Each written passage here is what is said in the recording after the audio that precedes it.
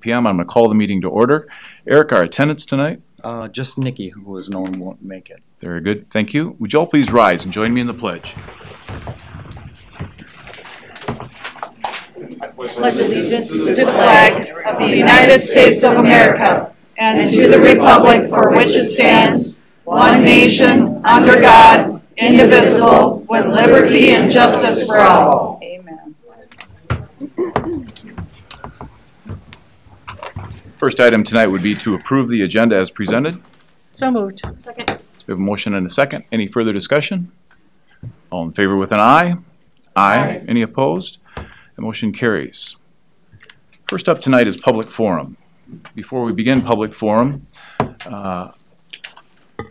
take this opportunity to remind everyone of the importance of meeting decorum.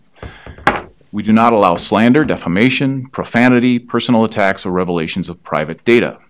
As chair, I respectfully request that the public refrain from interrupting speakers during public forum. You'll be provided 3 minutes, asked to state your name, address, and the subject you wish to address. I'm going to take these cards in the order that they were presented to me. First card is from Jane Parr. Ms. Parr, welcome.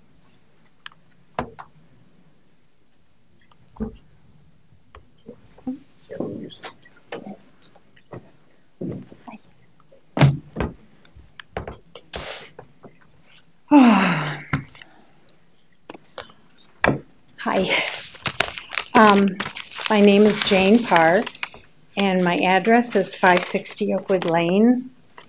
And what was the other thing? Your subject. Oh, yeah. So CRT, equity, that's what I want to make a comment about.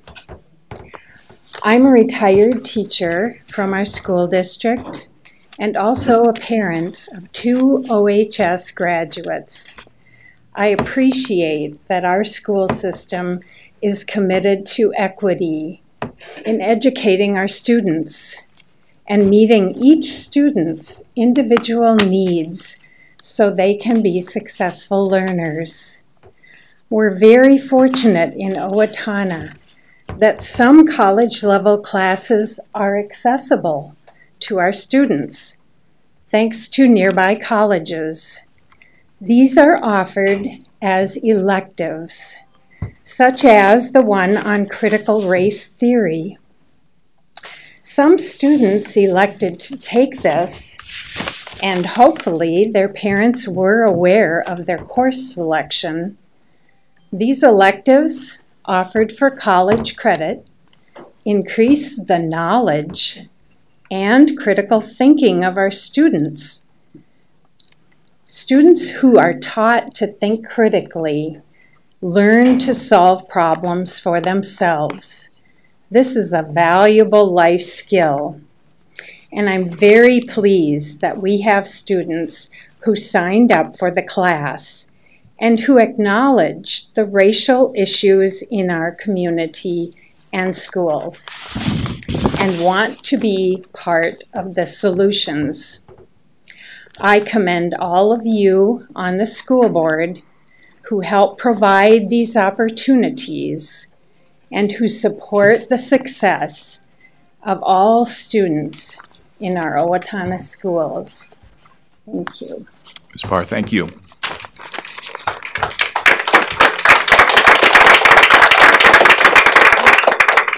Next card is from Joanna Egbert. Ms. Egbert, come on up. Welcome. Hello. I'm Joanna Egbert. Do you need my address? I'm sorry. I have it here. Go ahead. And I'm here to speak on critical race theory. And this was a statement from my daughter. She was not able to be here because she is at college. Hello, my name is Elise Egbert, and I'm very excited to share with you today my experiences in the Introduction to Critical Race Theory class at Owatonna High School. I am very sorry I'm not able to be in person with you all today, but I'm very excited to share with you how much the Introduction to Critical Race Theory class has had such a positive impact on my life. I would like to start by saying that I originally had no intent on taking any CRT-related class. I did not see it as important in my education, considering I'm going into a math-based field, and thought there would be better classes to spend my time on. But after the events of last summer that happened so close to home, I found it my personal duty to learn more about the history of race in America and how that it still impacts our country and our citizens today. I don't want to lecture you on what I learned through taking the high school CRT class, but I will say that there was a lot of eye-opening information that was presented to me in the class that I seriously doubt I would have ever heard of anywhere else. Take, for instance, the Tulsa Race Massacre of 1921 or the Japanese internment camps during World War II. I think it is important to note that all these new topics were introduced to me in a way that allowed me to form my own opinions on them. I never felt as if a certain point of view was forced upon me. I was simply being introduced to new concepts that helped me to expand my perspectives. Many people are worried that CRT will teach our students a skewed view of history, or even that it will manipulate them into thinking a certain way about race. But I can say that this has been far from my experience. CRT, like any other class, is taught to educate our students with the skills to form their own opinions.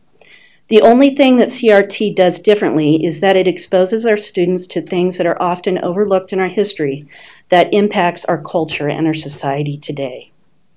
People are also worried that CRT is divisive, yet my personal experiences could not be more different. I can honestly say that never in my life have I felt more unified with a group of peers than in my CRT class. We were encouraged to share our personal experiences and opinions, yet as different as our opinions and experiences may be, we all had a common goal of bettering ourselves.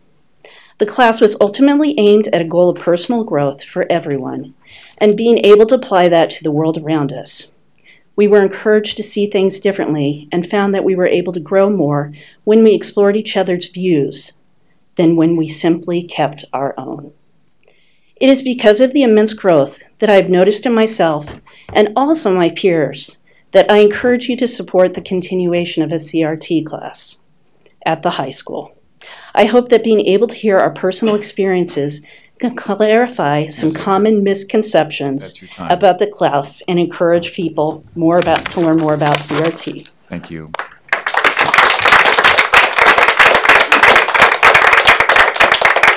Our next card is Zach Radke. Mr. Radke, come on up.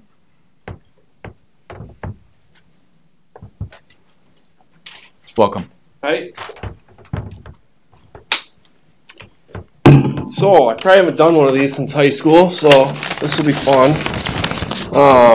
My name is Zach Radke. Are we starting now or whenever? Do I need to tell you anything else? By a show of hands in here, how many people are fans of history class, including new board members and Mr. Elstead? That's a pretty large percentage in this room. I will be speaking on the growing problem in our country and trying to open eyes to the devastating things we are doing to our neighbors and especially our children. Does anyone know how Nazi Germany got their masses to follow and obey tyranny? They used propaganda in everyday aspects of society. They literally burned books so people could not even think freely. What the news outlets did to push Hitler's narrative was even worse. They were indoctrined without resistance to the tyrannical regime. Hold on. America played a huge role in ridding the world of tyranny then, and it looks like we are going to have to do it again. Do we want to be like the people of Australia and what the government is doing to them right now? This leads me to my main point. We as a society are allowing the minority, and mainly one person, Dr. Anthony Fauci, to be the know-all, end-all of knowledge. That is a scary path, don't you think?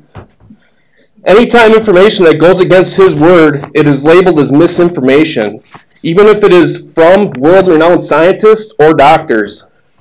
If they have information that goes against his, they are automatically no longer relevant or reputable, even if they have been for 50 years. To me, it sounds a lot like a dictatorship, and do as I say, not as I do. We all know the people pushing these mandates have been caught disobeying their own orders. There are too many examples to mention here, and I think all of us in this room know it to be true. If we mask our children any longer, we are going to have permanent detrimental health and psychological effects, and we will be responsible for it. You, me, and everybody in this room and beyond, for not taking action and following the real science about COVID and masking. I believe all of you care about our children, and if you think about it, this is literally an experiment. This has never been done before. We have no idea what the effects will be. It says right on the box of masks that they are not effective against viruses, including the coronavirus. This should be a checkmate for anyone that has any logical thinking skills. Maybe we should think about that instead of critical race theory thinking, logical thinking skills. If this is mandated, I hope the community of Owatonna stands up and elects members to this room that have our kids' best interests at heart. And I promise I will do everything in my power to see that through. A quick note on critical race theory. In my study of this theory, it implies that America is inherently bad and racist. Now, if this were true, would we not have total control of the whole world since World War II, when we were the only country with atomic bombs? No, we as patriots and people that love people of all races took that technology and worked with the rest of the world so it would never be used again. Teaching kids critical race theory will inevitably lead our country into socialism and Marxism. Thank you.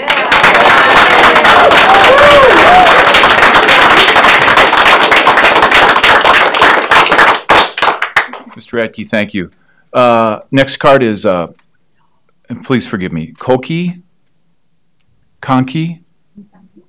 Did I get it right? Close enough. My mother would correct you. Ms. Conky, welcome. Zach, I loved what you had to begin with about history, but beyond there, I think we're going to be in disagreement. 424 Prospect is correct, That yes? is correct. Please go ahead. You have 3 minutes. Yes, sir. I'm Reverend Koki Conky, a resident of Owatonna. I am a former middle school teacher. I am the child of educators, and I am the parent of educators. I'm here today to express my support for the school board, for Superintendent Elstad, in the decisions you are making so that students are career and college ready. That includes giving them tools for and experiences in critical thinking. Thank you. That's all I need to say. Ms. Conky, thank you.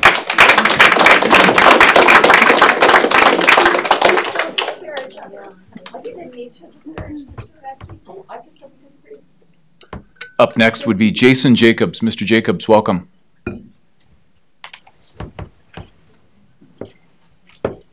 As you're sitting down, can I get your address from you? 50 Hagen Place. One more time. 50 Hagen Place. Thank you.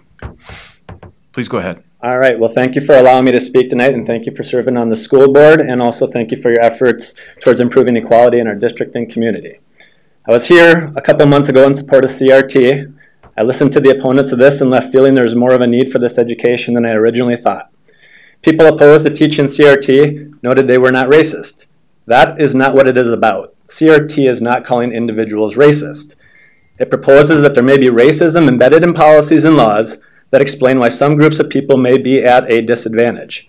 You have to be able to separate yourself out of this and look at it from a much larger scale. Instead of teaching CRT and promoting equality, I heard the argument that our district needs to be teaching people about real history, such as Martin Luther King. This comment implies that racism in policies immediately ended after the life of Martin Luther King.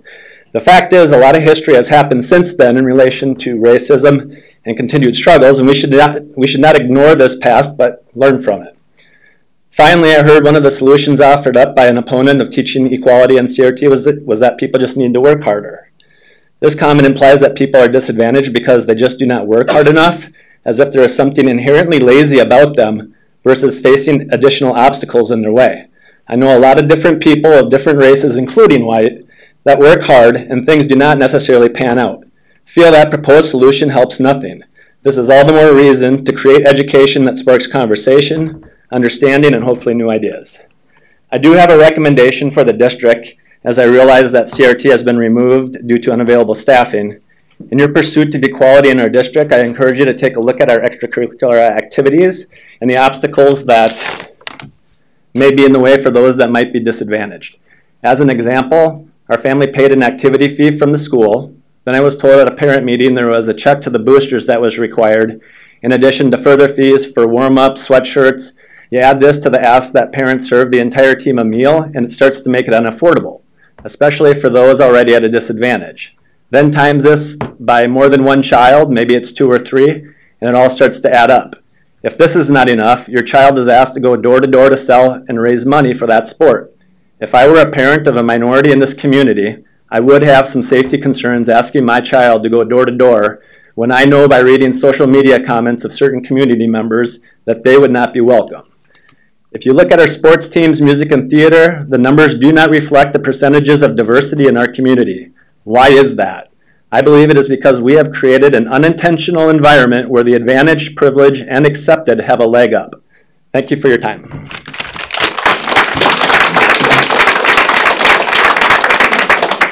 Mr. Jacobs, thank you. Next card is Rebecca Moore.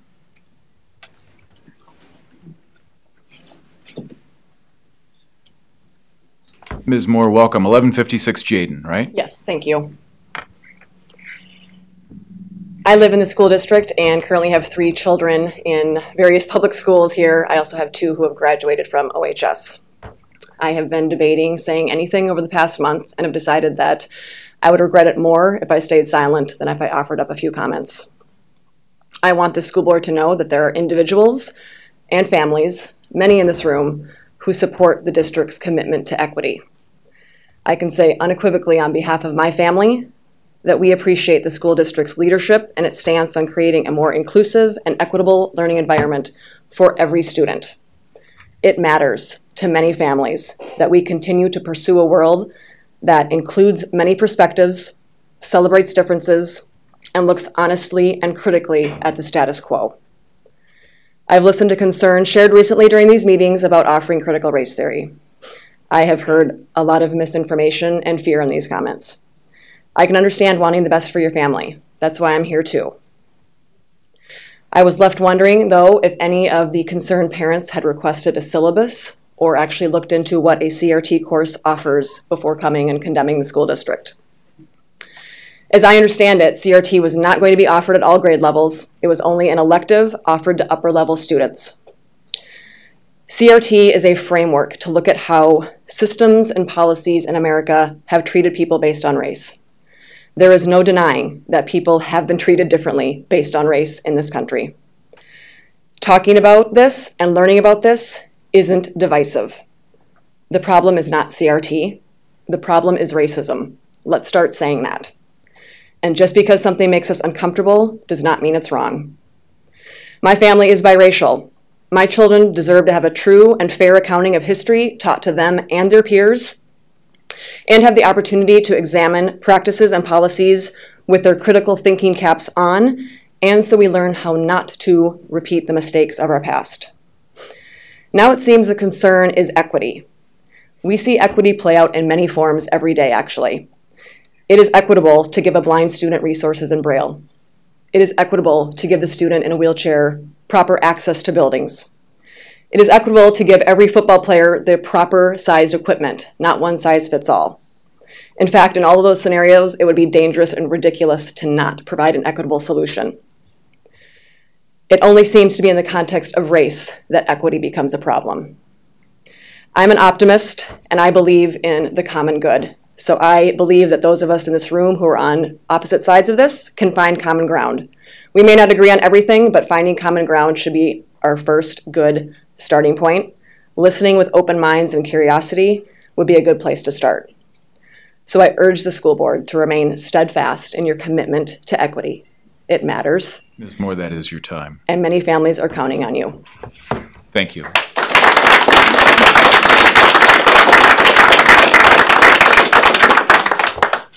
Next card is Angie Langley. Ms. Langley, welcome.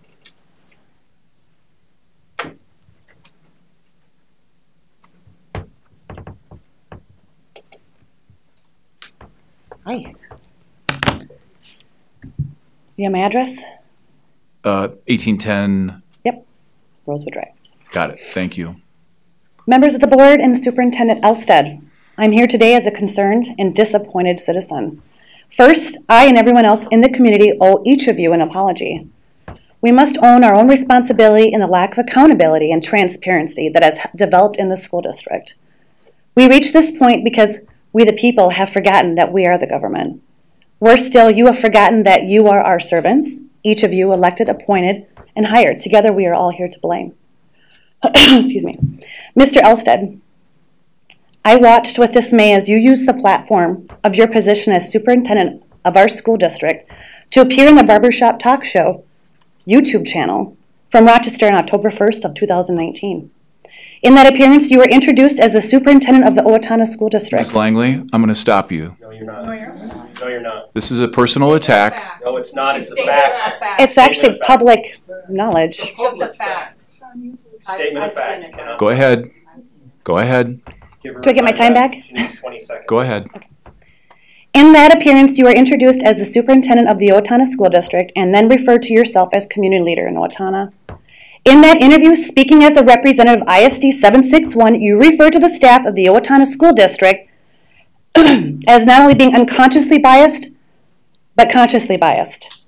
The reality of that statement is that you accused ISD 761 staff of openly engaging in racism. But Mr. Elstead, that wasn't enough for you. Not in the least.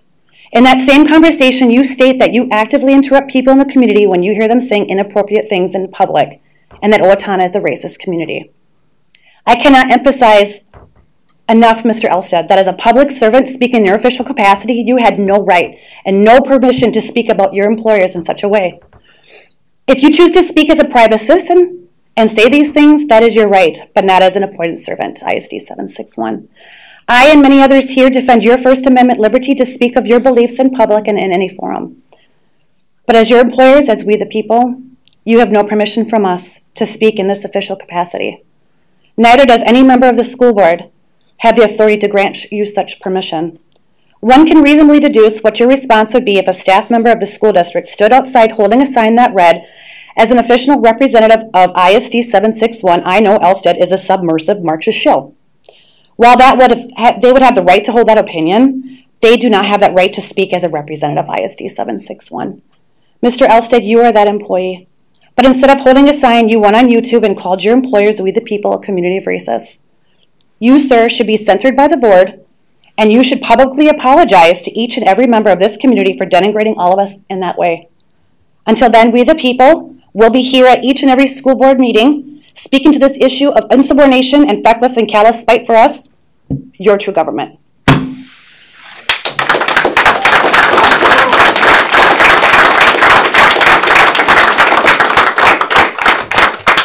Thank you. Next card is Angie Stowe.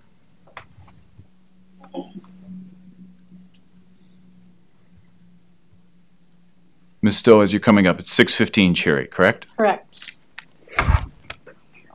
Thank you, everyone, for being here. You all play a very important role here. I'm going to talk about the Pledge of Allegiance.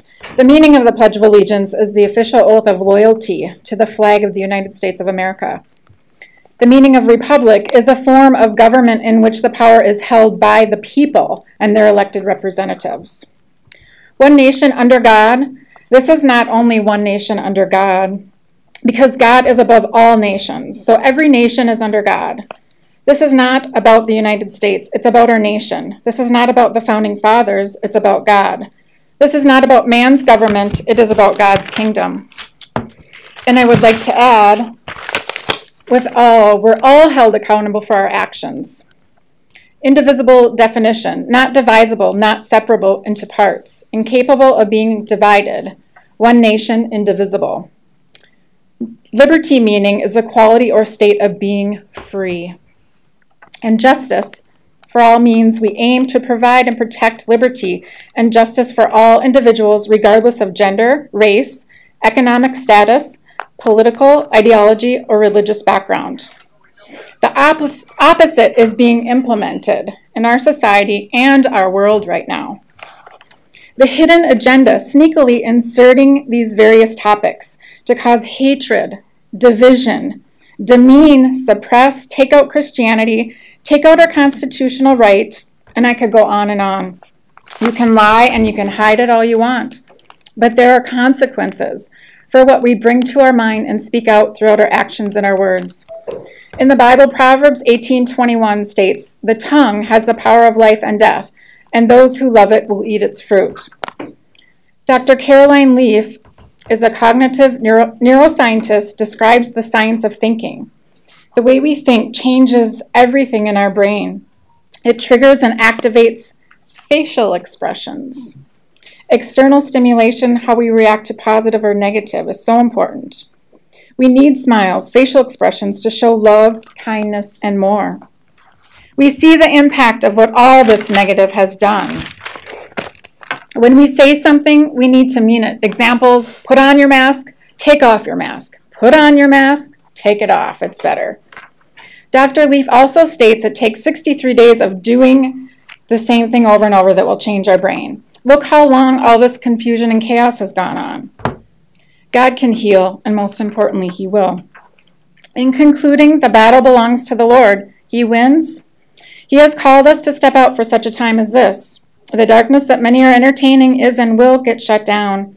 Amen, and thank you. Amen.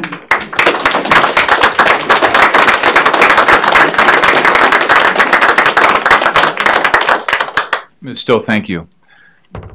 Ms. Robbins, Sue Robbins, I will apologize to you. I did look through our policy. I did not find the policy specific that said that you would not be able to speak. Sue Robbins, 6134 East 118th Street, Blooming Prairie. Yes. Come on up. I give my time to someone else wanting it. You filled out a second card. Yeah, for that reason. Yield it to a specific person. Yield it to Anthony Hernandez. Well, no, you have the opportunity for your 3 minutes. She can yield it to someone else, though, if she wants to. No, she can't. We do that in Congress all the time. Just move on. We're going to move on. Next card would be Beth Giltvet.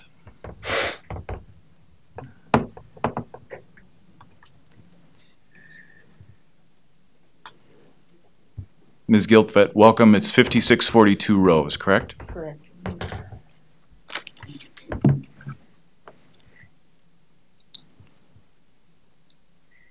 Unlike most others, I do not have a prepared speech for you today. First of all, though, I want to thank the school board and all the members of the Owatonna community for electing you, because that you are doing your duty by having these meetings, and I really appreciate that, and thank you very much. I am a parent of Owatonna High School grad, and I grew up actually in Oklahoma. And in Oklahoma, we had a whole year of Oklahoma's history, or whole semester, excuse me, of Oklahoma history. During that time, because of the indigenous peoples in Oklahoma, we learned a lot about Native Americans. We learned a lot about the Trail of Tears, for instance. We didn't learn about racism against Native Americans at that time. That was in the 60s. And we learned nothing about the Texas Race Massacre. Nothing. I learned about that myself last year.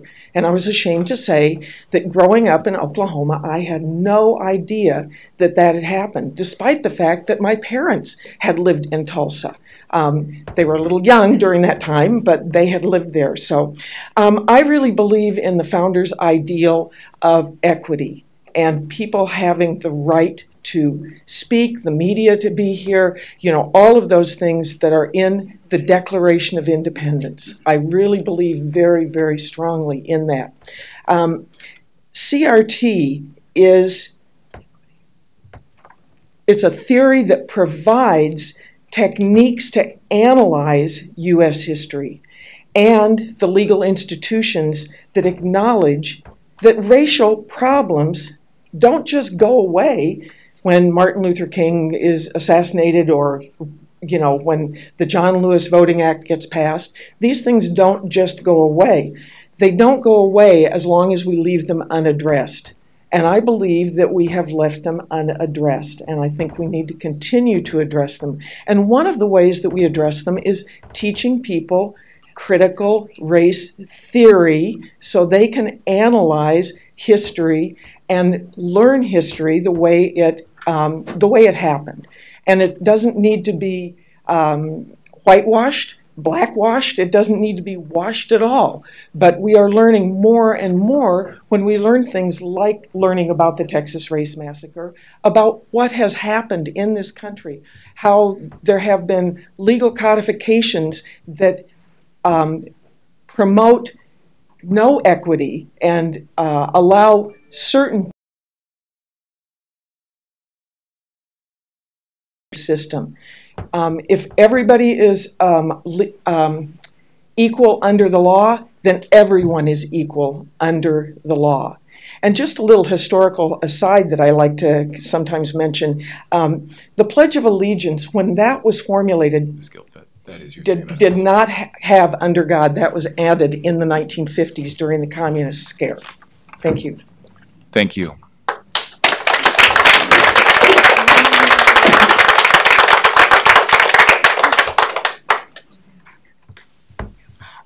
Next card is Sarah Zimmerman.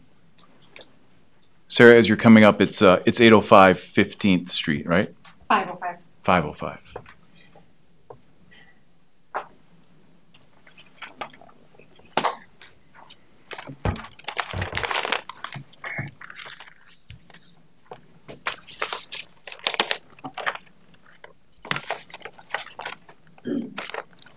Are you ready? Okay. My name is Sarah Zimmerman, and I want to talk about the equity/critical race theory conversation. Parents and Americans of all colors are standing up by the masses to protest this vile Marxist ideology that has taken over our public schools. This evil and less than transparent shift has been well crafted and is being implemented behind the backs of parents all over the country. Although you are trying to get out in front of it and squash this community interest by saying CRT is not offered in our district, it is, and it goes beyond an elective class. It's the equity and the whole culture that you guys are ushering in. You have been implementing and training staff on equity for years now. Equity, CRT, these are just a couple of the long list of terms that are used to describe this abhorrent culture you are also invested in. You were hired and elected to protect and care for all children. You are failing them and your teachers. We as parents need to take responsibility for not holding you accountable sooner. That is on us. We trusted that you have the best interest of all children in mind when you make decisions that directly affect them and shape them for the rest of their lives. We trusted that you would continue the values that we as Americans and as parents teach them at home, to love one another based on one's character, not their skin color, that we love God and our country. We are all fortunate enough to live in the greatest country ever, the land of the free because of the brave, where opportunity is endless regardless of your skin color. But instead, you are teaching these children to first put their color lens on. This is the most mentally, emotionally, and socially abusive thing I have ever heard of. Instead of teaching these children that the sky is the limit and anything is possible if they put the heart, grit, and determination into it, you're teaching them that they are either 1, oppressors of their classmates or family members of color, or 2, oppressed by their white classmates or family members. And whatever they succeed or fail at is a result of the color of their skin. That is very offensive. What a grotesque heaviness and confusion you are placing on all of our children. Since dividing and segregating our children isn't enough, you are implementing a new curriculum that takes facts and data out of our classrooms and replaces it with a perverted, rewritten history. Our children are not pawns in your social justice experiment. You are a public school system, and you need to come back to the reality of what your duties are. We expect you to educate them, not indoctrinate them. We expect that you show them that skin color does not matter, that we love each other, we help each other, and we lift each other up. That when you apply yourself and that you do well when you apply yourself, and that failure is not a symptom of the color of your skin. January 17th is MLK Day. Students do not have class, and it is marked as a staff development day. Mr. Elstead, I truly hope you take this opportunity to stop undoing everything that MLK fought for and dreamed of for our children and our country, and that you get our district back on track. After meeting with a couple of you and being told that this is not what equity is, and it isn't happening in our district. Ms. Zimmerman, that is your time. Oh, thank you.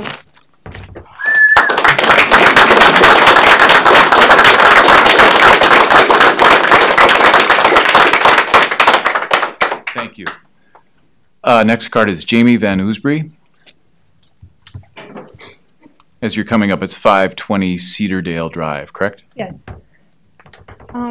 Hello, I'm Jamie. I don't have a pre-written speech, but I just came to tell you guys that I really appreciate all the hard work that the entire school board is doing right now.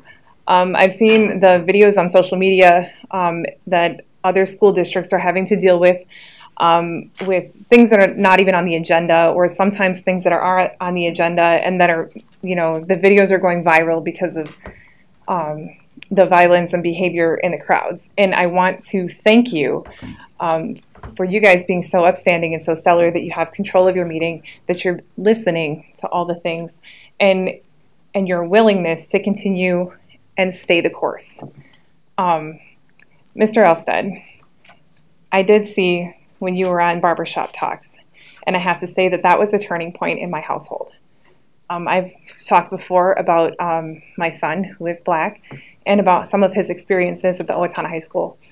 And I appreciate you going on there, and I appreciate you acknowledging the issues that were present in the school at that time.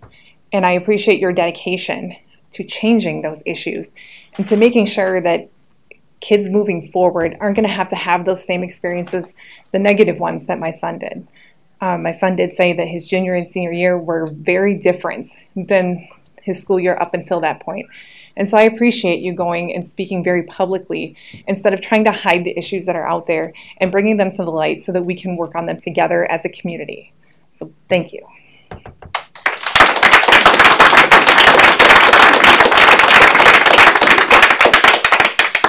Thank you. The next card has been presented in the form of 3 cards. And it's my understanding that the 3 of you are going to come up together. Is that right?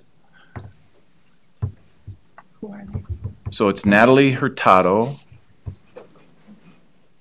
Ruviana Skalrud, and Jenna Dolan. Is it Dolan-Bach? Yeah. Do I have that? Do I have all of that correct? Yes. And you 3 realize that doing it in this approach, you're sharing your 3 minutes. Is that? Oh, okay, I'll go with it. Mr. Sebring, I think it would be fair to let all 3 of them have 3 minutes. They had the guts to come here. Is your preference to have each of you? You just wanted to be together. Yeah, I'm going to talk separately, and then we're going to because we were a little nervous. Okay. Thank you. Which of you is speaking first? Me, Ruviana. Go ahead. Hello, everyone, and thank you for having me. My name is Ruviana Skalrud, and I'm a senior here at the Owatonna High School. I'm here to speak about critical race theory because I feel that there are many misconceptions about the class. As a student who recently took the class, I would love to speak with you all about my personal experience. So throughout the course of my life, race has always been a topic that we continued to brush off during conversations, whether it be at school, with friends, at work, or even for some at home. This is why at the beginning of the semester I was so eager and excited to take a course called Critical Race Theory because I strongly believe that it is important for students to become educated on the impacts that racism has on our society.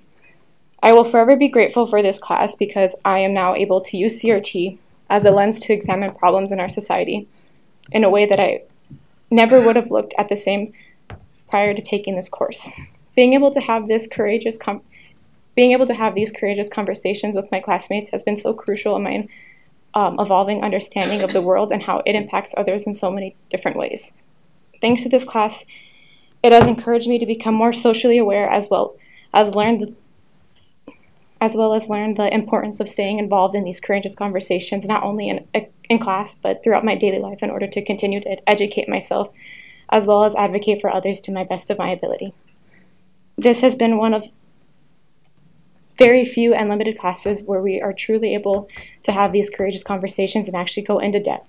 So I honestly think it would be truly disappointing to take away this opportunity to learn about critical race theory because it has made such a huge and positive impact on me and my classmates. It is, to my understanding, that a misconception about this class is that it creates a divide between the community as well as fueling this anti-white culture. But my personal experience, I believe that it's completely false. CRT does not argue that white people now are to blame for the past, but that we all have the moral responsibility to do something about how racism still impacts our society today. Not once in my class were we ever singled out for the color of our skin, but instead brought together by our differences with our racial autobiographies, where we got to present our own backgrounds, something I have never done in any of my previous classes. Our differences are to be acknowledged and celebrated, not stored away in a closet like a dirty secret. America is a melting pot. We are diverse, whether you like it or not. Why can't we acknowledge that? Why are some of you ashamed to learn the truth about America, ashamed of the diversity that makes our country? Being pro-critical race theory isn't anti-white, it's pro-diversity. That means everybody, not just one race. Majority of us have a multicultural background. The majority is blended, including me, Why do I have to learn just one side of my story? The future isn't just all white or all black, it's blended.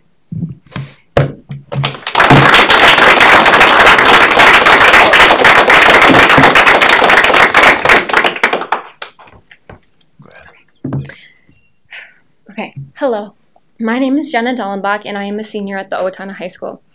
I appreciate the opportunity to share. I have listened to students of color in my school's personal experiences, and after hearing these stories, I cannot stay silent. As a student, I would love the chance to take a class and that allows me to better understand my fellow classmates. These conversations may be uncomfortable, but they are necessary for growth. And taking this class that provides guided conversations about race can be very beneficial for us students. We can always learn more, and I can always learn more. And I want to have love and compassion for everyone. And I think taking a class like this can be a start. So thank you.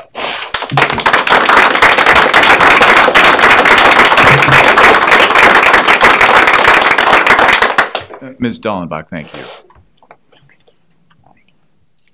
Natalie. Okay. Hi, my name is Natalie, and I am a graduate of Owatonna High School. I have been in Owatonna for about 11 years now. I moved here at a young age from Lima, Peru. Although Owatonna might not have been where I was born, it has always felt like hometown. I went to school at McKinley Elementary, went to middle school at Willow Creek and OJHS, and graduated from OHS. I have a deep admiration for my community, and due to that, I want what's best for it. Growing up in Owatonna, I have always had a sense that I was different. Whether it be because of my appearance or a language and culture barrier, I felt a sense of alienation from my peers. Figuring out my identity and a place in my community would take me years, but once I did, I grew to appreciate my individuality. Moving forward to my senior year, I jumped at the opportunity to take critical race theory. Race, something that has hardly ever been discussed in school. I had no previous knowledge of CRT. I only took the class because the name sounded interesting. However, I can say now that CRT is one of the most important classes I have ever taken. CRT made sense of so many things that I have seen and experienced that I could not explain. It gave me a voice by encouraging honest conversations with my classmates. Listening to others' experiences helped me realize that I am not alone. I think when we look at racism in our community and nation, we often hope to find someone to blame. Someone to point a finger to that is responsible for the past, present, and future. However, CRT does not enforce or promote that. CRT teaches us to look at the past, identify patterns, learn from them, and use that knowledge to our advantage now. CRT holds us responsible for our own actions, and it pushes us to be better. I, as a Latina woman, am just as responsible as anyone else to fight racism, to fight for a better community, to fight for a stronger and more united Owatonna.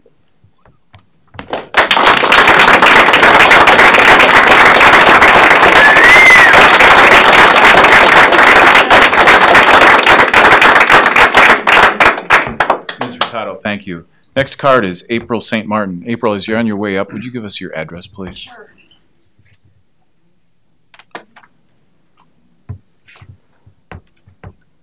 427 Larch.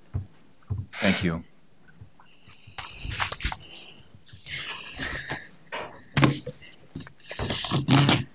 As one of CRT's most popular evangelical speakers, Ibram Kendi shockingly writes, "The only remedy to racist discrimination is anti-discrimination.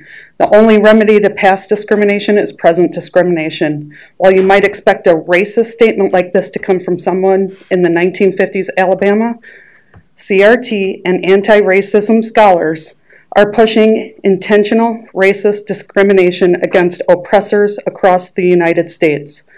In short, CRT is a Marxist ideology which claims to uncover racism baked into American society in institutions like the police, as well as our own individual hearts and minds. CRT then tries to remove that racism by tearing down institutions and discriminating against the privileged. This new discrimination is intended to produce equity, not equality, in racial outcomes. CRT claims that every social outcome is race-influenced, and CRT measures whether racism exists by the outcomes people of different races experience across society. So if one racial group is wealthier or performs better than another in a certain area of life, that difference was caused by racism. CRT avoids reviewing individual instances to see whether there was actual discrimination. CRT claims that people with power, not individual decisions, create social constructs that determine how we think and what we do. For example, CRT claims that race is a social construct, not a biological difference, and it has been created by white people with power to oppress black people. Therefore, our everyday lives are controlled by those in power, and our existence is just a competition between groups over power, not a product of our individual decisions. So those who are oppressed can mostly blame the oppressors for their personal situations. I want to make it very clear to everybody in this room that I am not against open dialogue and against conversations about race. I have absolutely no problem with that. But this is not the answer. CRT is not the answer. I implore you, as who work for us, to do what is right by our children, and no more of this. No more CRT. What we are asking for is something like the 1776 Project, which gives good and bad history, which this history, this nation was not founded on perfect people, on people who did no wrong, and people who haven't done wrong.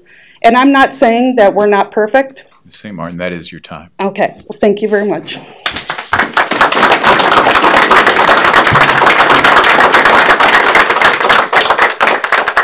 Thank you. Next card is Anthony Hernandez. Mr. Hernandez, come on in.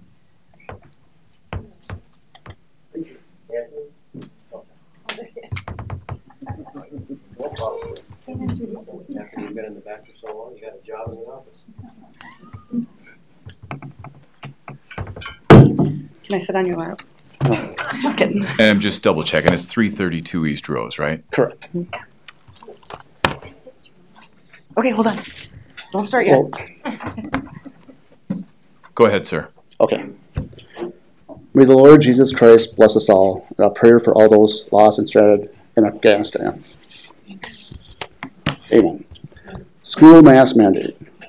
Elbit required grades 6 through 12. Faribault optional. Mankato required K through 8. Owatonna recommended. Rochester required. Austin strongly recommended. I've witnessed people, children wearing a mask. In my observations, I witnessed mask violations. A mask under the chin. Every single person with a mask either took it off, pushed it off constantly, touched the mask, wiped their nose, and touched everything around them. Do we really expect a child to wear one and actually use it effectively when adults cannot themselves? A mask, if made to wear properly, will cause irritation, distraction, and failure in the classroom, not to mention contaminate the whole classroom. So why put our children through it? Government compliance or tyranny? Kids cannot properly and constantly function with a mask. I know I can't. God bless. So equity is not the problem if you look at the word, and we're not talking about your house or car. It's actually when you type in Google, equity versus equality, also everything changes. And that's the problem here.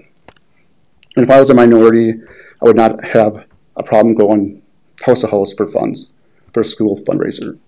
Because I think people would be more afraid of the minority than vice versa. God bless on that. Thank you. Mr. Hernandez, thank you. Sorry, I am a minority. What? Our next card is Tanya Paley.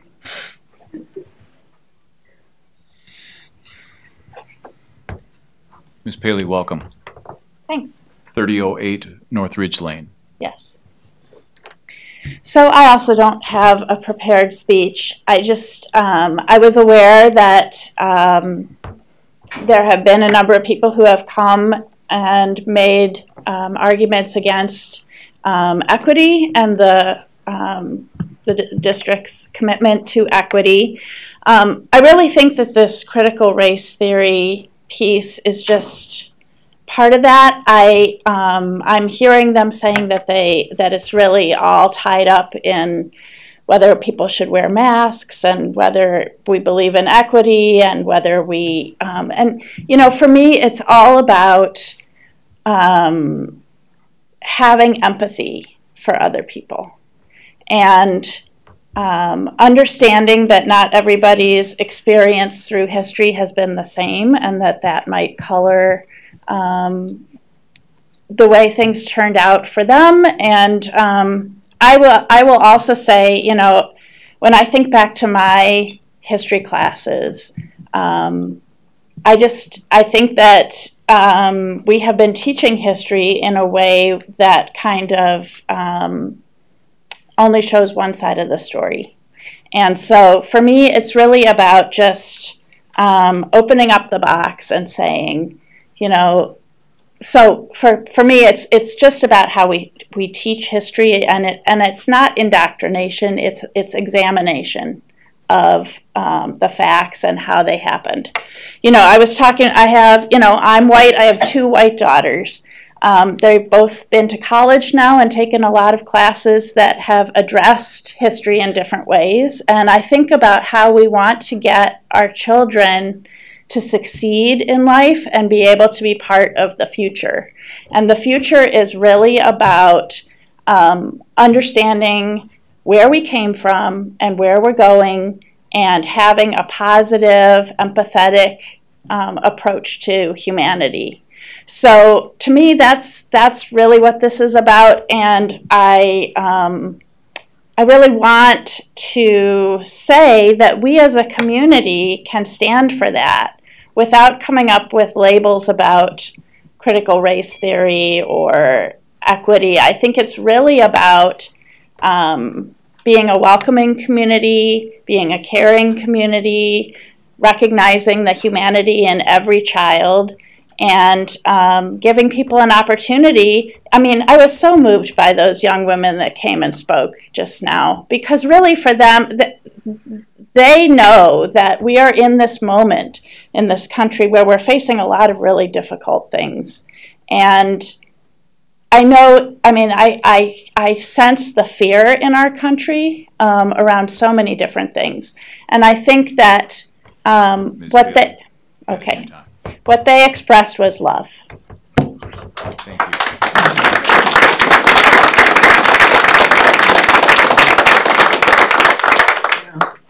Next card is Naomi Jerley. Do I have to sit here? Can I just stand? You can stand. Okay. As long as the microphone is able to pick you up, you're fine. Okay. All right. I'm Naomi Jerley, 133 West Mill. I know so many people in this room. Like, I just really wanted to look at everybody, and I know so many of you. I know so many of you. And so many of you are completely on polarized ends. And that really hurts my heart. So to me, I'm glad we're all in this room together, because it means that there is an answer. I personally don't believe critical race theory is the answer. I do know my story, and my story is that I've given my life to Jesus Christ. And everything I do for this community, is because of him, because he gives me gifts to give this community. And I ask all of you to look inside and find out the gifts that you've been given and how you can use those to give glory to God, help the children, and help families in this community grow to the greatest extent they can. Thank you.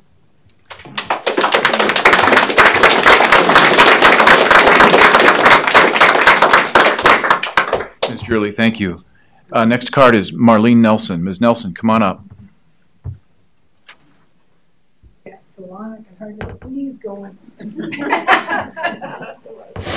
As you're coming up, can I jot down your address quick? 1726 Mosier.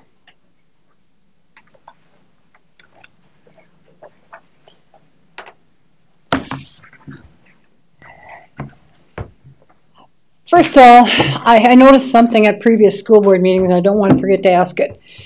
During the Pledge of Allegiance, I had noticed some of the school board members put their left hand behind their back. What does that mean? It's an abnormal position to get into. Everybody else has their arm hanging down by their left side. I was told that means you're not proud of your country. If that is what it really means, there's a jet on a runway somewhere. Feel free to take it. I love my country. My husband gave a fourth of his life for this country. And so I have a problem if somebody can't honor my flag. Also, Pastor Scott Peterson had an article in the paper Wednesday, August 4th in the Steele County Times. I was so pleased that we had a member of the clergy come out and speak against critical race theory. And I was wondering, where's the rest of the clergy? Well, I heard some of it here tonight and they're in favor of it. But like he says, CRT is attempting to force upon the American population a single false victimization attitude when it comes to certain people groups. But this time it is not socioeconomic status divisions, but race divisions, whites versus minorities. CRT divides based on two negative outlooks.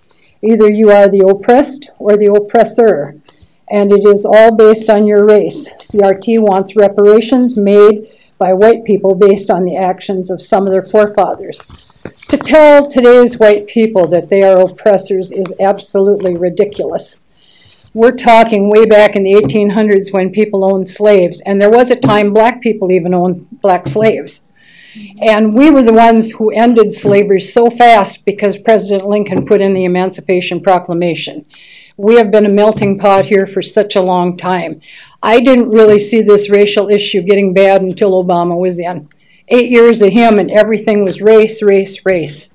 And it's only gotten worse since he was in. But I'm so pleased that this pastor spoke out and he says, you are the one that holds you down because America as a country is not racist. You can be anything you set your heart to be, and no one is stopping you. But teaching this unhealthy teaching of oppression is what some are trying to push through our education system. This is an agenda. It's a communist Marxist agenda, and I don't want it in our schools. And it's not just in our schools. It is permeating other areas. I understand now it's being taught at West Point Academy. General Miley was on TV, and he's less worried about the war in Afghanistan and more worried about teaching CRT.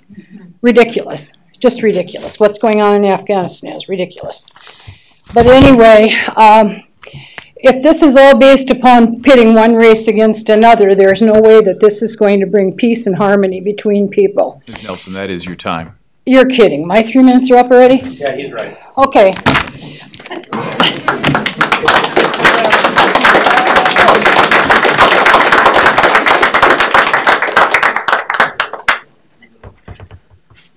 Next card is Darlene Schmidt.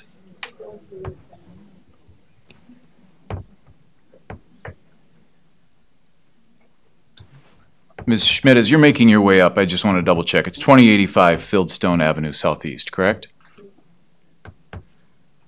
I was hoping you'd run out of time before I got my thing. Short and sweet. I'm too old to do this, and I'm not a public speaker. But I've lived a long time. I'm from the Second World War, the Depression days. That's where I grew up. Went to country school. And believe me, consolidation was not the poor country kids that didn't learn anything. I just had a classmate of mine who just passed away this summer tell me, we couldn't believe it when you country kids came to town. You were smart kids. My gosh, she said, I couldn't believe it. That tells you something. This has all been about trying to control the kids. Kids are like little sponges. They soak up things that are, you tell them when they're little. Tell them the right thing. Don't talk about race. You don't need to talk about color of skin or anything else. Read Carter's book when he was growing up. how they never paid attention to the color of the skin until they got a certain age, because then the grown-ups had gotten in on it. And they were telling the kids, and so he could tell by his friends how he was being treated when he got a certain age. We don't need to talk about that. We need to talk about loving each other. Loving each other.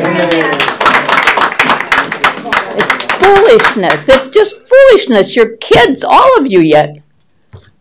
I grew up, like I say, during the Second World War. I watched my brothers go off to the Second World War. It was not easy on my parents, believe me. That's all we did. Roosevelt was our president. He was in there so long. When I was a kid, I figured there was never going to be another president. It's just unbelievable what's been happening. I watch the news all the time, and I just think, what utter nonsense. Why don't we spend our time seeing what we can benefit the kids for reading better, for writing better? We used to have the board up here with we did our penmanship from off the board. We did our penmanship and stuff. I've talked to people for years who have said, people who come out of Owatonna school, some of them can't read or write decent and stuff. Let's teach the basic things. Let's teach them not the color of our skin. I think that's all I have to say.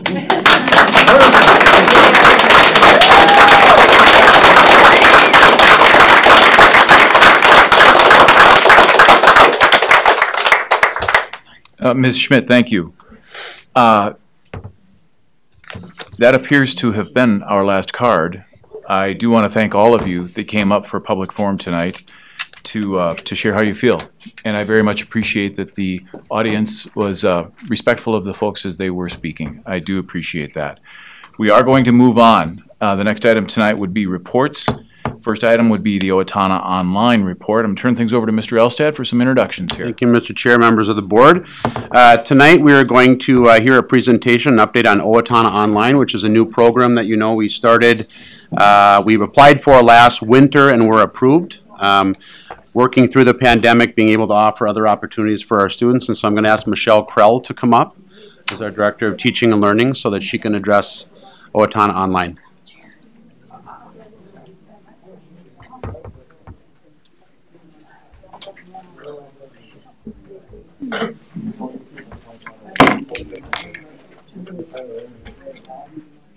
Sarah. Well, good evening. Thank you for having me tonight. I'm excited to share about Owatonna Online. Last winter, we talked about the fact that we were going to look at being an online school. I'm going to pause you for just a moment. We'll allow for a minute for the folks that are exiting to take their conversation out.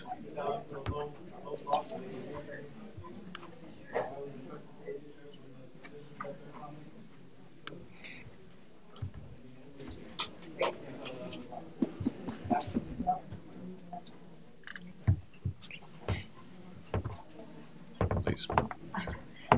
Well, I wanted to give you a report on Owatonna Online. Last winter, we started having the conversation about the fact that we had many of our students who had benefited from an online experience and how we should explore becoming an online provider. And so, as I reported last spring, it was a very rigorous process. We applied through the Minnesota Department of Education. We were approved to be a fully accredited online provider. So not only can we have students from Owatonna, but across the state of Minnesota because we're approved as an accredited online provider through the Minnesota Department of Education. So I just want to share some information as to how this has come to fruition for us. So as I said, we are a full online provider for kindergarten through 12th grade students, approved through the Minnesota Department of Education. We are tuition free because we are a public school. And of course, we have really focused on high quality teaching and learning with developing this program. As a district, we are providing devices for our students. So kindergarten and first grade students get iPads. Students in 2nd through 12th grade receive a Chromebook. I mean, as I said, we're not only open to students in Owatonna, but also the state of Minnesota. So when a student enrolls in Owatonna Online, they're enrolling in a fully accredited provider where students can meet all of their educational graduation requirements to graduate from high school through Owatonna Online. I just want to talk about the different programs and what they look like. So there's been a lot of work. There's been a lot of teamwork happening to just decide what is it that we want to provide for our students. So as we looked at what we experienced last year, we learned a lot. I think one of the things we learned is that our elementary program really worked out well for our students. And so we've really created an Owatonna Online K-5 program that mirrors but much improved from last year during our pandemic. So our students are in a classroom with a teacher, an online classroom with a teacher. They begin their day with a morning meeting. They're able to have some social emotional learning, working together, understand what their day looks like. And then throughout their day, they have whole group instruction for reading, whole group instruction for math, and then they have small group instruction that happens throughout the day based on whatever their needs are. And so one of the additional things, and then in addition to that, we also have a fully online curriculum that supports the work our teachers are doing in the, we'll say, virtual face-to-face kinds of times. And so students are doing independent work that's based on reading, math, science, and social studies. In addition to that, we also have students that are working, doing live meets with a Phi-Ed teacher, live meets with a music teacher, and live meets with an art teacher every week so that they have the opportunity to have a really well-rounded education. One of the things that we have done this for Owatonna Online is to really work on having learning coaches. A learning coach is a person at home that's supporting them. One of the expectations of Owatonna Online is that there's someone at home. It could be a mom, a dad, a grandparent, a college brother or sister, but someone at home that can help support the learning that happens in that virtual classroom. And then, of course, we have one-on-one check-ins with the teachers. So our students really, instead of being in a classroom with their peers, they're virtually with their peers as far as our elementary program for Owatonna Online. This is what I just, yes. Can I interrupt with a question? Can Yeah. you talk me through what does that K-5 interactive look like with the teacher? So I'm thinking about when we had to do distance learning at my house, elementary kiddo, there was morning meeting with everybody in the class. There was the live reading sessions. Because it's K-5, are you grouping them? Like if there's 5 kindergartners with 10 first graders, like what does that look like? Yeah, no, great question. So first we were thinking maybe we have 2 teachers and they have 3 grade level bands. We're at the point where we have full classroom. We have a K1 teacher and she has a full classroom. We have a 1-2 teacher with a full classroom. And then we have, let me see, K1, 2, 3, and then we have so many 3rd graders that we split them up. So we have a 2-3 and a 3-4, and then a 5-6 classroom. So, and what I can tell you, and I'll talk about enrollment in a little bit, it was fast and furious the last 2 weeks of school, or 2 weeks prior to school starting here, people enrolling into Owatonna Online. So we've had to pivot a little bit from our original model that we had thought, because we didn't know what to expect. You know, and Michelle, what I get so excited about is it reminds me of other multi-age classrooms that we offer in our district and how that can suit kids' needs, you know, when they're kind of, I don't know, because they're in different places. Sort of back to that, what do kids need? They need different things at different times. And absolutely. That's very exciting. Absolutely. And we're committed to making sure that students get exactly what they need. That's where our small groups come in play. You know, students are being able to, whether they're reading at a certain level or whatever it is, they're able to have that same practice that we would be giving within a regular classroom in person. Our middle level program, so our 6th grade students have kind of a combination of what we're doing at the elementary and what we're doing 7-12. We really felt like we needed to bridge that. And so our sixth grade students start with a morning meeting with their teacher, and then they have courses, online courses that they're taking. And then they have Phi Ed Music and Art live with a teacher, like our elementary students do. And then there's an office time where the teacher has to connect with students middle of the day to answer any questions that they might have. The classroom teacher is watching their progress in the online curriculum that we've chosen. And so that classroom teacher and student know exactly where they're at every single day as far as how they're performing within the online platform. It's really self-paced, so half of the courses are self-paced and half of them are really working through with a teacher. When we get to, I'm going to jump to 712 now. 712 really is about students that are enrolled in courses. So our middle school 7th and 8th grade students, they have courses pretty much all year except for their elective courses are usually for a quarter or semester. But they have reading, math, science, social studies all year long for a skinny, or we'll call it a skinny, but a shorter time than a high school student does, but all year long. And so we really encourage with all of our students, 712 is really thinking about goal setting, setting timelines. It's really helping students to create this independence for the learning that they need to do and really taking ownership over it. Here's our 6th through 8th grade courses that they're given. So you can see we've got some core content courses, and then we have some elective offerings for students. When we get to our high school model, it is completely online. It's completely self-paced.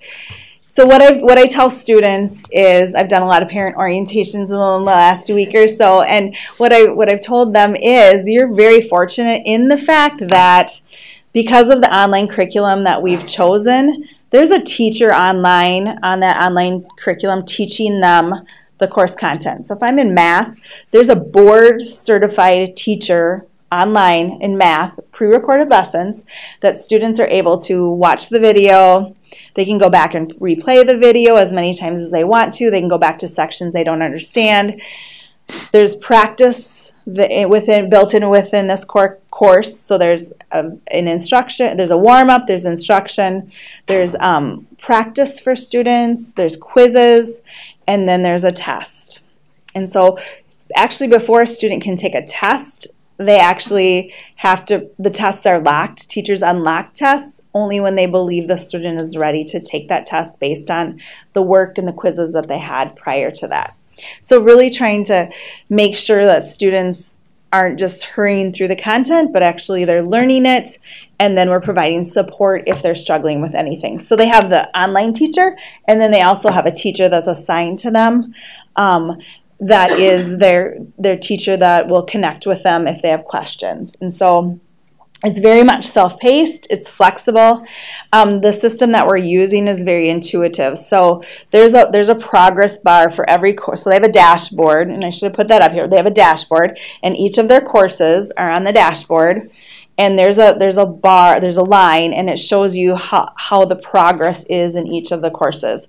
So if they're on par, they're at the line. If they're working ahead, they're above the line. If they're behind, then you can see that. You can always see what their percentage of their grade is. You can see how they're doing at all times. Every time they complete an assignment, their grade, their cumulative grade, or their actual grade is what we call it, is showing for them.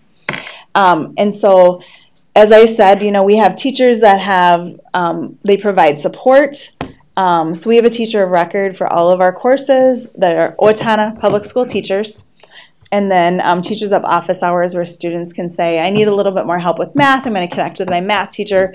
She has office hours between 1 and 1:45 daily. I'm going to send a message to my teacher, I want help. Or the teacher can send a message to the students to say, hey, let's connect at 1 o'clock. Looks like we need to work a little bit. You need some help in this area. And so that's the way the program kind of works. Obviously, Owatonna Online adheres to our graduation requirements. So here are all the grad requirements that we have in the Owatonna Public Schools. And we have actually over 35 electives for students to have chosen from when they enrolled in Owatonna Online. One thing I want to note too is that 9th through 12th grade is high stakes. You know, students need to get the credits to be able to graduate. And so, you know, we have an Owatonna Online counselor who met individually with every single one of our high school students and took their transcripts and really identified what courses they should be taking and talked through them so that we want to continue to have them on target to graduate at the end of their senior year. And so that's really important to us. We want them to be successful. And so there's been a lot of work put into developing their schedules so that they meet the needs of each of our students. Right now, here's the current enrollment. We have 184 students that are enrolled in Owatonna Online. How many would you have guessed? You know, it was so hard to know. Like, I thought maybe 50 or 60, 100 would be great. We're at 184. And we did have, because of staffing, like we hit our max capacity. So we did have to close enrollment on the 16th of August and we contacted MDE, and that was totally allowable because they recognized the need for ensuring we had enough staff to cover the students that we had. Michelle, how many are these students, maybe you're getting to this, how many are, would you say are residents, you know, of our district, and maybe how many have open enrolled from other communities? Yep, so I would say that about 115 of them are Owatonna residents and the rest are open enrolled. So about a third maybe. Yep. Yep. And then I just want to be able to share with you what we have for staff. You can see I've got pictures of the elementary staff right there. So those are our 5 elementary teachers. And then we also, I think this clicks open. And this is our 612 staff. So you can see that we've got some administrators. You know, I can't thank enough our administrators who've really pitched in. Erin Halverson has done a great job, 6'8", working with developing schedules. Mr. Brenton Shavers has done a great job of making sure that we are getting all of our students enrolled into our online program. Phil Wyken has helped with a lot of the logistical things of the high school. And then Justin Keel and Ann Michelson have been the lead at our elementaries working through that. And so if I just scroll through here, you can see that, you know, we do have quite a few teachers that are working with Owatonna Online. And these students, or these teachers are working at the high school, middle school, high school level. They're part of their job is 1 period a day where they're doing Owatonna Online, and that's completely dedicated to Owatonna Online students. And so what I continue to tell parents is it doesn't look anything, when you think about 612, it doesn't look anything like distance learning last year. I think we have a lot to be proud of, and we're really hopeful and thankful. I think we have a lot of families that are very thankful. I can't tell you how many families have reached out to me and said, thank you so much for providing this opportunity. And there's a wide variety of why families will choose Owatonna Online. Maybe they really just enjoyed learning online last year and it was a good fit for them. Some of our students may be having some mental health issues that prevent them from being successful in person.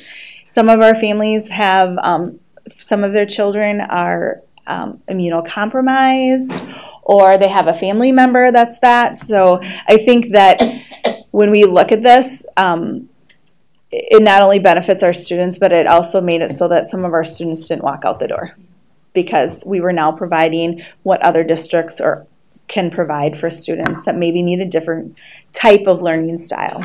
So that is the brief update on Owatonna Online. Any questions? Good work. Thank you. Thanks. And I should point out too, check out our website. There's a lot of information on our website. Our registration guides are out there.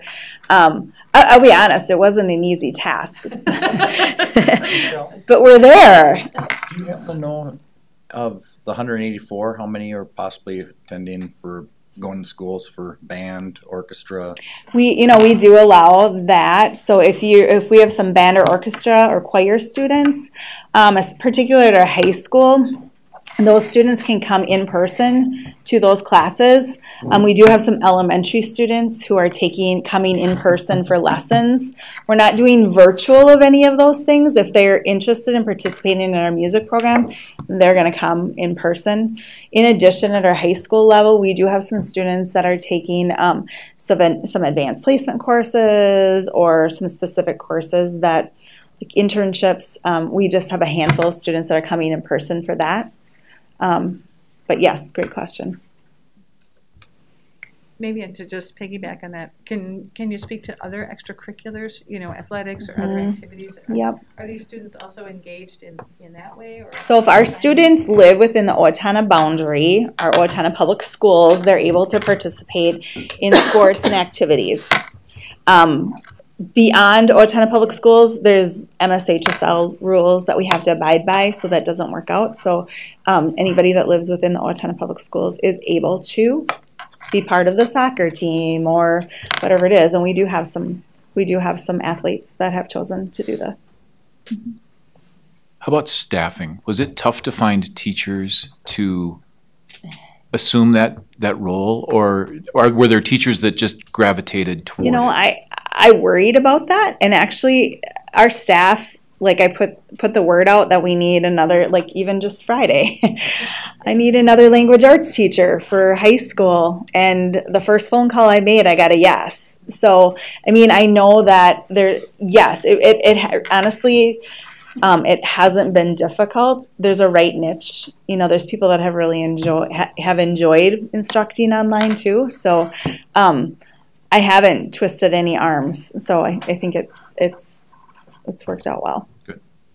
And I can say that today was our first day with our 9-12 students, and so about 2 hours before this meeting, I contacted Mr. Shavers and just said, hey, how did we do on kids logging into our online curriculum? And so I'm proud to say that 46 out of 47 have already logged in and started their academic work on their first day of school. And that one student might be a night owl and he might do it tonight at 10. Who knows? But that to me is a success as well. Terrific. Any other questions? Thank you very much. Thank you so much. Michelle. Up next would be discussion items only, board forum. I'm going to start down on this end. Daniela, do you have anything for board forum tonight? Nope, just had a nice first day of school. Tell us about it. In the morning we had senior sunrise, so only the senior girls showed up, but we watched the sunrise together and had breakfast. And then in the morning, student council was greeting everyone at the doors. And then I just had my classes, and it was nice. Wonderful. Yep. Deborah, anything for board forum? Not tonight. Eric? Facilities committee, we met today, and the new high school is still on budget, online or on time. Just advise people if they want to follow. There are updates all the time on the website with the drone pictures for all the change, and hopefully in the next week or two, the Mason area work will start being visible, weather permitting. Good. Thank you. Nothing for me. Okay. The only thing I have for board forum tonight is at the end of September, our next regularly scheduled regular meeting would be Monday, September 27th. And we're moving that just a day later to Tuesday, the 28th. There was a scheduling conflict that we had with that day. So I just wanted to bring that to everybody's attention right now. That would be the next regular meeting. We're moving it from Monday, the 27th to Tuesday, the 28th. Lori, do you have anything for board forum? No. Jolene? No, thank you. Mr. Elstad? Administrative report, you have anything? Yeah, I have a few updates for you. As Daniela mentioned, we had a great opening day at Owatonna High School in our ALC today. It was great to see kids back in the building and interacting with one another. We also had 6th grade orientation today with our new 6th grade students. Was able to catch up with a few of them during the lunchtime today. having all of the students together, the sixth graders together, is always that first day of remembering that you have to put your lunch pin number in and those sorts of things, but went really smoothly. It was great to see kids. We also have been conducting before school interviews in our K-5 buildings, which really helps to kind of build that relationship with families before the school year starts. And we also are able to kind of get rid of some of the stuff that takes up time during the year, like pictures and those sorts of things. So those have been going really well. Wanted to provide you a legislative update. I have recently reached out to Senator Jasinski and Representative Petersburg, and I'll be meeting with them to kind of discuss the upcoming session as we prepare for their start in January for the 2022 legislative session. And then I also want to make sure, so we have, during COVID, Officer Oltrenbruns and Officer Veit left our schools because there's a general rotation of officers that come in and out as our school resource officers. And I know you haven't been able to meet our new officers yet, so I wanted to take this opportunity tonight because we do have Steve, Officer Bowman, who's here. And Bob, if you want to come up, please, and you could introduce them. Come on up. Thank you. Officer Bowman actually started last year, but because of but because of COVID, we weren't able to have him introduce himself. And then Derek is a new officer too. So Bob, I'll let you introduce them. Well, thank you. We got Steve Bowman here and Derek Quinlan. Steve's been on for a year, and I think it's a 5-year term, isn't it? So he's stuck with us for 5 years. We don't want to see any of these guys ever go. There's a long-standing tradition of us working with the Owatonna Police Department, and it has been nothing but spectacular since the Owatonna Police Department has come on board with us. So we wanted to take this opportunity to introduce you guys to these two who are going to be out and about with students every single day and making their lives even better. So yeah, these are the two guys. So yeah. Questions? Fire them at them. If not, no big deal. No fun deals. No, I appreciate you guys being in the school. I've worked with a wide variety of kids that have a wide variety of experiences with local law enforcement, and because you guys are there and you look different than what their maybe previous experience has been, it matters. And so thank you for doing what you're doing. I appreciate it. I don't know, could one of you just address briefly kind of building assignments or sort of how that plays out for you on a daily, weekly basis? Sure. I am assigned to the middle school, but I also oversee the elementary schools. So if they have any cares or concerns or issues or questions or anything they would like me to participate in, they call me, and I go. So my office is at the middle school, and Officer Quinlan is at the high school. Sorry. Derek, and I'm at the high school and the ALC, so I'll mainly be at the high school, and then if the ALC needs me, I'll go there as well. All right. Thanks, We're glad you're here. Thank you. Thanks for coming tonight. Thank you. I also wanted to make sure that I provided a COVID update to the board this evening. And so, as you know, on a weekly basis, we consult with Steele County Public Health. And we look at our COVID numbers, especially the number of cases that are impacting students between the ages of 5 and 18. In general, the county case count doesn't always tell the story. And so I'm actually pleased to result that last week the report came back that we had 26 cases of Owatonna students, again, between the ages of 5 and 18. I'm happy to report that actually this week it's down to 15 cases, so we're seeing the number drop, which is great to see as we start the school year. Through that consultation, we try to work with how do we, are there next steps we need to take? Steele County Public Health is supportive of our plan moving forward, which again is that we'll be strongly recommending masks in buildings.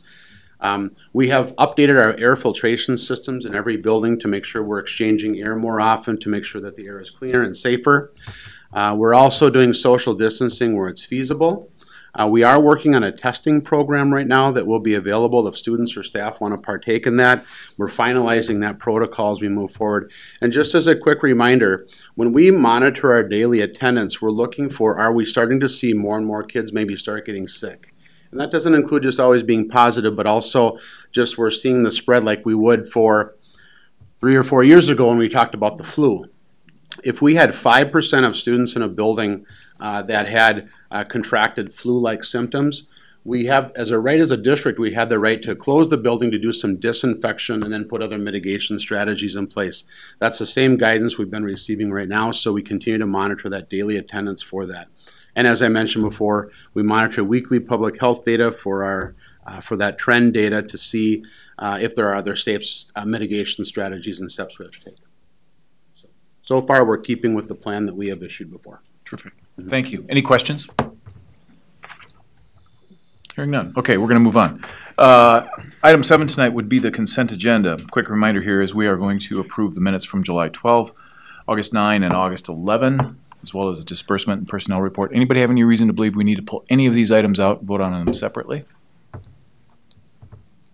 Hearing none, we'll entertain a motion. So moved. Second.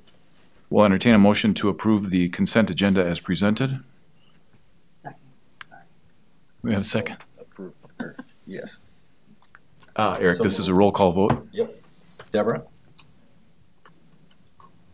Yes. Jolene? Aye. Lori? Aye. Mark? Aye. Tim? Aye. I myself is an aye. 6-0 pass. Motion carries. Thank you. There are a couple items that need board action tonight. The first would be the truth and taxation hearing date. And I don't think Amanda is here, but you're going to. Yes. So this is a regularly scheduled meeting that we schedule in every December, which is our Truth and Taxation meeting. That meeting right now is tentatively scheduled based upon your approval this evening on Monday, December 13th, 2021 at 6 p.m. at the Owatonna School District office. Any questions? I'll make the motion that we approve the truth and taxation hearing date for December 13, 2021 at 6 p.m. here at the district office. Second. We have a motion and a second. Any further discussion? All in favor with an aye? Aye. Any opposed? That motion carries. Item B, there's an extended trip for the FFA kids. Yeah, so this is a national FFA convention that our students attend in Indianapolis. This year it's in October. And so they have applied for an extended trip request, which is a part of your policy. Whenever there's a request that goes overnight for a group of students or advisors, it has to go through board approval. So this is what is being offered up tonight for your consideration.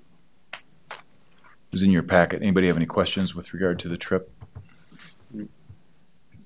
Hearing none, would one of you please offer up the motion? I move that the board approve the trip request for the National FFA Convention in October. Second. We have a motion and a second. All in favor with an aye? Aye. Any opposed?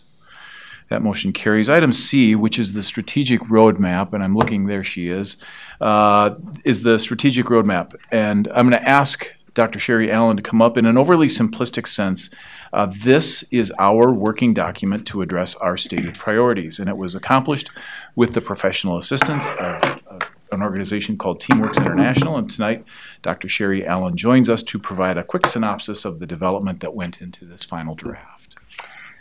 Board Chair Sebring, members of the board, and Superintendent Allen, it's an honor to be here to say we are to the point where we are bringing it to you for approval of the strategic roadmap. I'm going to pause you for just a second, and it harkens back to all of your days as being the Superintendent Allen in the Mankato School District, but ours is Superintendent Elstad. What did I say, Allen? Allen.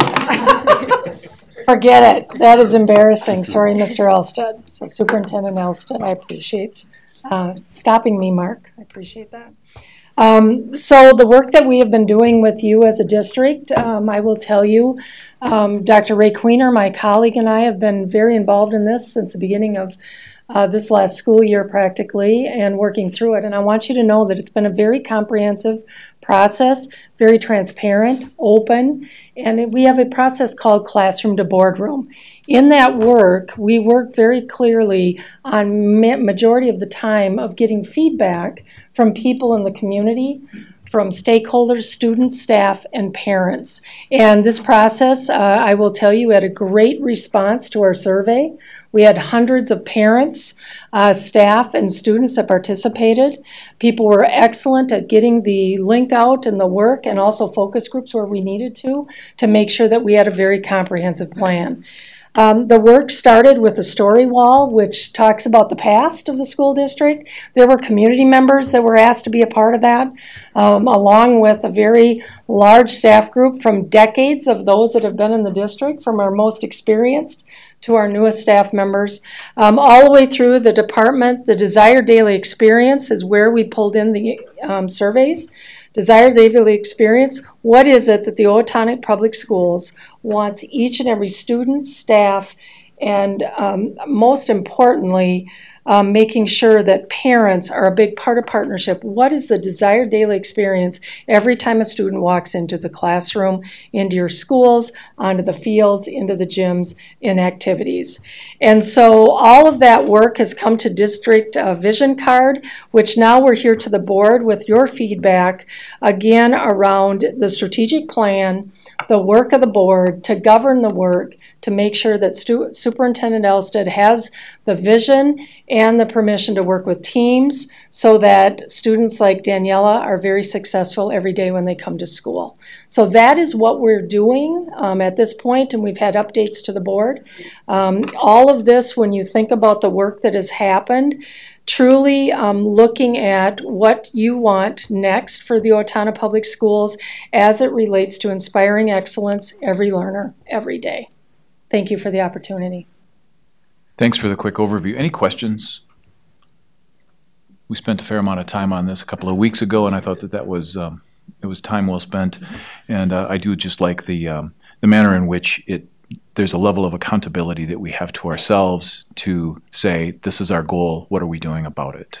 It's a great.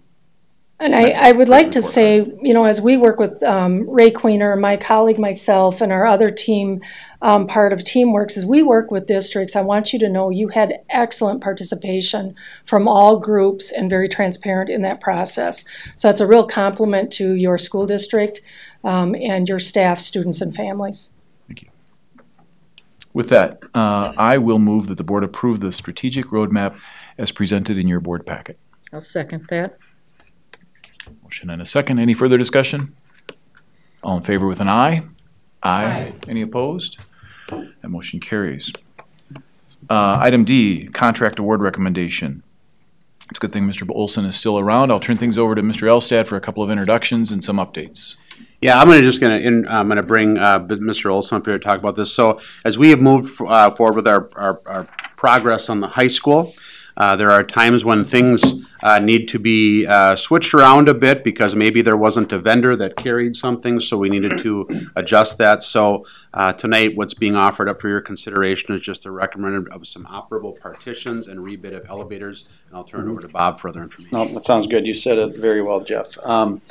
Sometimes when you're designing buildings, you have to design them in a certain way based on certain recommendations or certain specifications. We got questioned, or our architects got questioned on a couple of them that it was solely only for one group of or one company.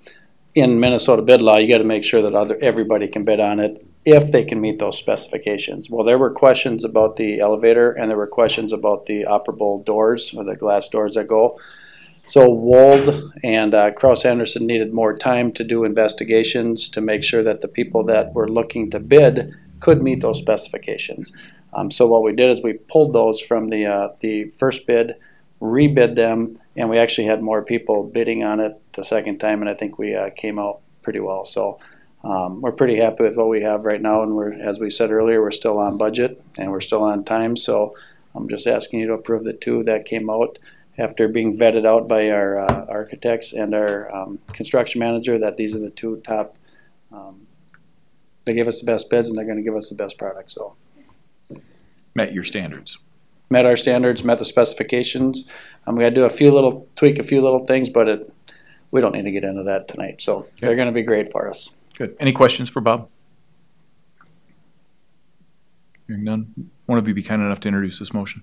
I move that Ford Metro be awarded the bid for operable partitions for a total bid amount of $573,700, and Schumacher Elevator Company be awarded the rebid for elevators for a total bid amount of $222,848, as recommended by Krauss Anderson. Second. We have a motion and a second.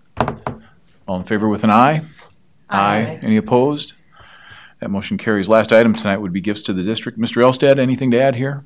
Yeah, thank you. I just wanted to make a comment. So as we approach homecoming, which is coming up the first week of October, during this, the gifts of district at this particular meeting, you're being asked to approve, I think, $3,500 in gifts that are going towards the homecoming festivities for a total amount tonight of $5,700 with one unique gift, and that is that we had a patron in our community offer up a 2009 Nissan Murano for our high school students so that they could use that for automotive class and things like that.